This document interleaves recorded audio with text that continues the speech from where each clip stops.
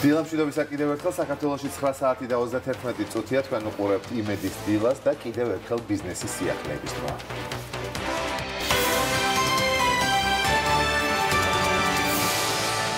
ბაზისა და ღვინის შესახებ კანონში შესული ცვლილების შემდეგ, რომლის მიხედვითაც ყველა კატეგორიის საექსპორტო ღვინო სავალდებულო დეგუსტაციას დაექვემდებარა, კომპანიები ღვინის ხარისხის კონტროლზე კიდევ უფრო მეტად ზრუნავენ. ღვინის ეროვნულ სააგენტოში აცხადებენ, რომ პროცესი, რომლის ინიციატორიც თავად კერძო სექტორი იყო, შეუფერხებლად მიმდინარეობს. პირველი კვარტლის მონაცემებით კომისიამ 63 დეგუსტაცია უკვე ჩაატარა, სულ 2439 ნიმუში იყო წარმოდგენილი, საიდანაც უარყოფითად 93 შეფასდა. შეგახსენებთ, რომ ვაზისა და ღვინის შესახებ კანონში შესული ცვლილების საფუძველზე მიმდინარე წლის 1 იანვრიდან სავალდებულო დეგუსტაციას ყველა კატეგორიის საექსპორტო ღვინო დაექვემდებარა. აქამდე ეს მხოლოდ ადგილწარმოშობის დასახელების ღვინოებს ეხებოდა.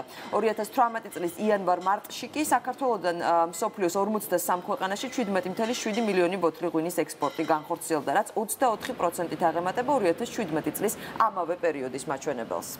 მნიშვნელოვანია ნამდვილად, იმიტომ რომ ხარისხი კონტროლდება და ჩვენი კომპანიებიც კიდევ უფრო მეტად, ასე ვთქვათ, ყურადღებით არიან, თუმცა ისედაც ექსპორტი გაზრდილია საკმაოდ. ზოგადად კერძო სტრუქტურის დამოკიდებულება უფრო კრიტიკული არის ხოლმე, როდესაც რაღაცის შემოწმება ხდება, თუმცა ძალიან გონივრულად მივიდნენ ჩვენი კომპანიების ღვინის საწარმოებიც და რაღაცა განსაკუთრებული ცუდი დამოკიდებულება არ გვიგრძნია პირიქით, ისინიც თვლიან, რომ მათ ისეთი ღვინო აქვს ძალიან დიდი ნაწილი, რომ ექვემდებარება კონტროლს და პრობლემა არ იქნება.